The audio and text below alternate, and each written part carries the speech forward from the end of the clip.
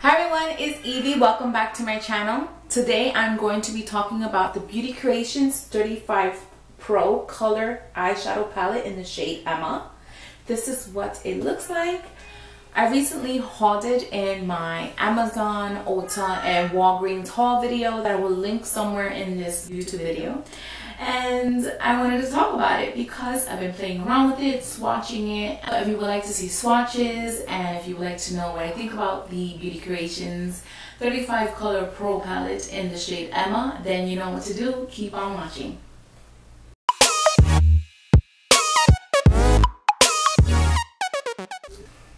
Alright, so this is what the Beauty Creations 35 Pro Eyeshadow Palette looks in the shade Emma. The packaging is really simple. It's similar to the Morphe Brushes packaging, nothing fancy. I'm pretty sure you may have some Morphe brushes or some Coastal Scents or something like that, so it really does look similar, but this, to me, it looks more like Morphe packaging. Even down, like when you look at this in the corners and stuff like that, it looks like the Morphe packaging. The difference about this is that they actually put the name on the bottom. That way you can tell which palette you are picking up or whatever. So that's what I like about it. They do have a really nice logo with the heart and stuff, so that's nice. There's nothing in the back. Alright, with this palette, I purchased it via Amazon through a seller named Beauty Vanilla, but you can purchase this on the Beauty Creations website for, I believe it's $18 or $18.99. I'm going to link and leave all that information below.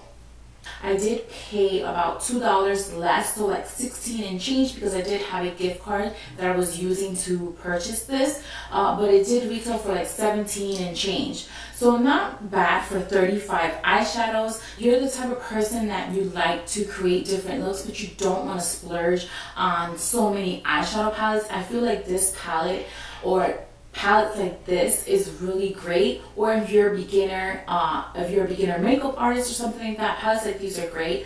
I'm going to open it up so you can see the inside. One of these eyeshadows did come off of the pan, which is this shade right here, this matte gray. I haven't magnetized it or anything. I do have those strips of magnetizing paper or whatever. I didn't even put it in or anything like that yet, but I will soon. But this is what the palette looks like. So this is the gray, and let me show you what it looks like. It is such a gorgeous like eyeshadow palette. You have everything in this palette to create really nice peachy summery looks, which peach shades are really in. You have your pops of purple, you have your dark shades, you have your nudes, your golds, those really nice smoky bronze shades you have in here. A lot of these eyeshadows are matte, so you have like 18 matte eyeshadows, and you have about 15 satin, shimmery, metallic-y type shadows. Mostly I would say like satin finish. Alright, so this is what it looks like. So really nice assortment of colors. You can create many looks with this eyeshadow palette. Now, talking about the actual eyeshadows, in terms of the feel of them, I have to say, when I swatched basically all of these shades, they kind of have a chalky feel to them, which I really don't like. I'm looking for in an eyeshadow something really creamy, smooth, buttery almost. But the good thing is that although they have like a chalky feel to them, they are really pigmented, and this is the shade that I just swatched right here. Let me just swatch another one just so that you can see what I'm talking about. They are pigmented, although they have like that chalkiness feel to them. They swatch really nice on the skin. A lot of them don't show up as nice. I would say this shade, I think it was this one that I swatched, and this one. I'm going to insert pictures.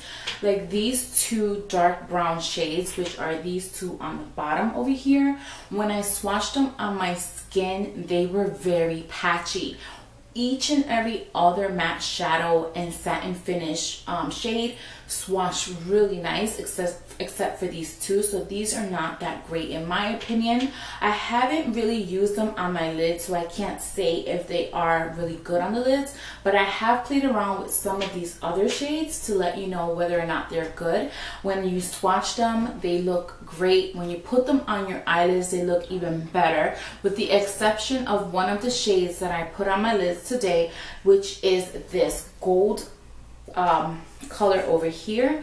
That's the gold shade over here. And this gold, when I applied it with a brush, it did not work out at all. A lot of these shimmer shadows, they swatch really nicely with your fingers on your skin, but when you use a brush and you're applying them on your lids, they don't swatch that great. So what you're going to do is either use your fingers, which are the greatest tools that you will ever have anyway, or you can take a brush and use a water or some type of setting spray so that you can intensify that color.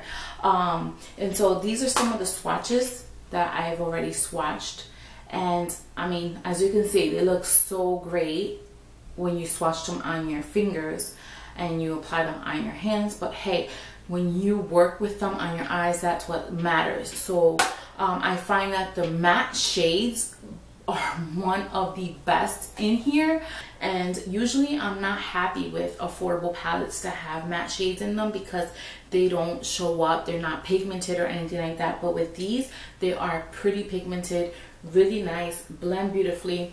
They last a long time with or without primer, which I'm really loving that. And I'm not sure if that's because this is infused with kaolin clay, which kaolin clay is really good for the skin.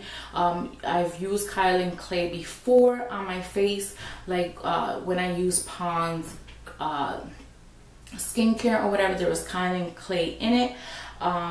This eyeshadow palette does have that. So what I'm going to do is share some swatches as well as a beauty look that I created and another close-up of this eye look that I did as well. Overall, I feel like this eyeshadow palette is really nice. Beautiful colors. It's affordable. Anyone can get their hands on it. And like I said, you can create so many beautiful looks with it, and I feel like you can save a lot of money if you just go ahead and purchase a palette like this. It does work out. It's not the worst palette, it's not the best palette. I feel like it's a pretty good palette overall. I feel like I would definitely want to try more products from Beauty Creations. I hope that you enjoyed this video, this review. Thank you so much for watching, and I'll see you again next time. Bye bye.